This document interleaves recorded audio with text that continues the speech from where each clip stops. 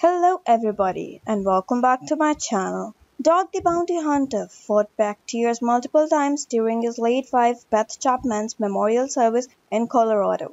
I can't believe that she's gone, he said on stage at the Heritage Christian Center in Aurora during his nearly 30 minutes remark, which was also filled with laughter and fond memories. This is not possible. I want to wake up from a dream. The Chapman patriarch, who wore a pink shirt in honor of his beloved partner, added, in the 70s, I did 18 months in the Texas penitentiary, and I told God yesterday I would do 5 years, 10 years, day to day, just to kiss her again. I never felt like this. Beth, who battled a stage 2 throat cancer diagnosis, died on June 26 at the age of 51. She will never be dead to me. She's in another place. Doc said, I'm going to get to heaven and make her so proud. She's gonna say like she said here, that's my man right there. That's Big Daddy right there. She'd gotten sick. They told her she'd got cancer. They said she could do chemo though.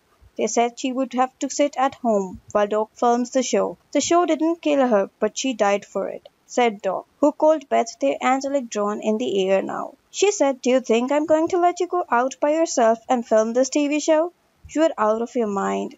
I said, honey, you might have to do chemo and stuff, Doc recalled. She goes, all it'll do is keep me alive 6 months longer, and I'm not going to do that because I want to be by your side. She would tell these guys on the show, you are trying to die doing these drugs, and I'm trying to live. Those guys started bawling and crying, he continued. Doug also became emotional when he recalled one of his last conversations with Beth. She lost a lot of weight. She was down to 119 pounds. She said, please, Big Daddy, please let me go. I said, no, I can't. I'm not gonna let you go. I still haven't let her go, he said later adding, if there's a God, he won't let me live that long without her.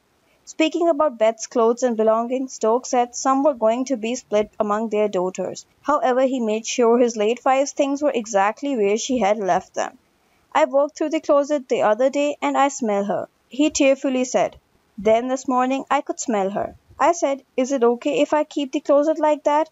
He shared before adding that a loved one had responded, until you die, that closet is staying the same. What are your thoughts? Do tell us in the comments below. Like, share and subscribe. Thanks for watching.